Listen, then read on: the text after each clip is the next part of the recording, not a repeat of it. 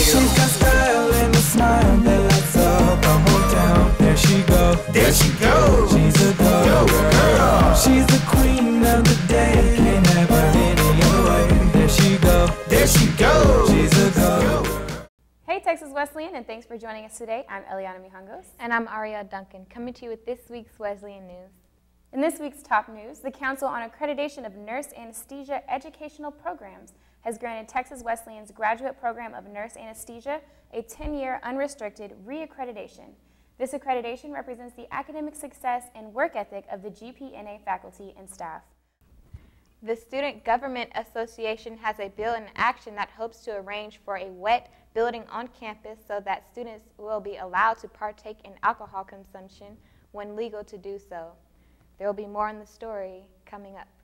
Well, there's talk that in part of the university's plan moving forward that President Slabaugh talked about in his inauguration. There's some talk about building some townhome type condos across the street, and there's been a little bit of discussion that there might be a more lax alcohol policy over there.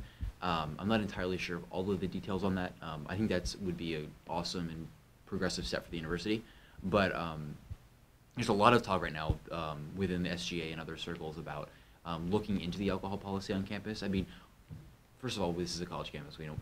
It's for education purposes first. We don't want a building called the wet building or something like that. We want to make sure we keep it, the educational integrity of the university, and not make it a campus full of drunks. I mean, I think that would be against the purpose.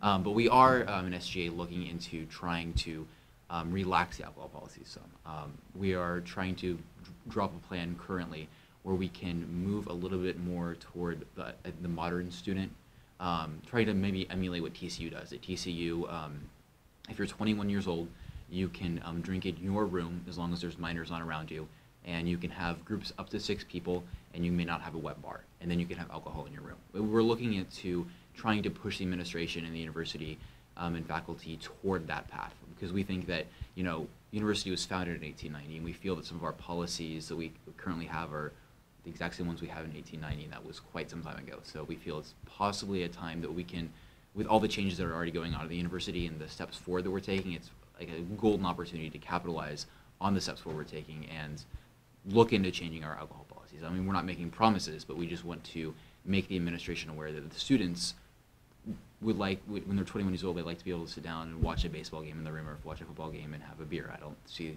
how that disrupts anything on campus at all. You're in college. It's a time where you're supposed to be becoming an adult, and you're learning responsibility. And if you're 21 years old, you should be able to sit in your room and drink a beer and watch the Super Bowl and not have to leave campus, get drunk, and drive back. I think it's also a safety issue as well. There's the possibility of a housing development for Texas Wesleyan students. Residence Life has discussed building 1- and 2-bedroom townhomes on Rosedale Street across from the Science and Arts Building. We are looking at building some townhomes across the street from the campus. We're right now in the investigation phase to see if students really want it.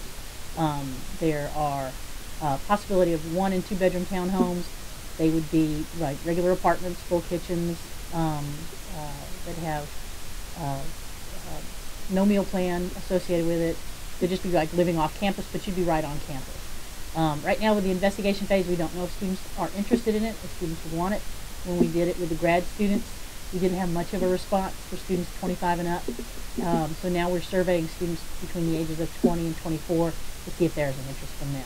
Well, I think it's a good idea because it will bring more students to this school, which we need.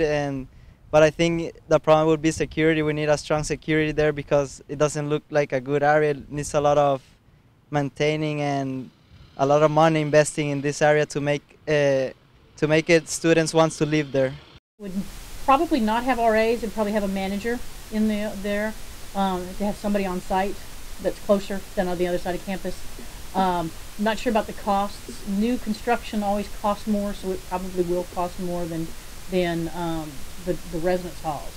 But I'm not sure about the cost. That's one of the options we're looking at as well, is how can we keep the cost down but also offer the newest amenities like full kitchens, washers and dryers, that kind of stuff. It might be a good idea just because the school would be expanding, but I think we need to use the money to build that for internal improvements and more scholarships and advertising to attract more students to the campus.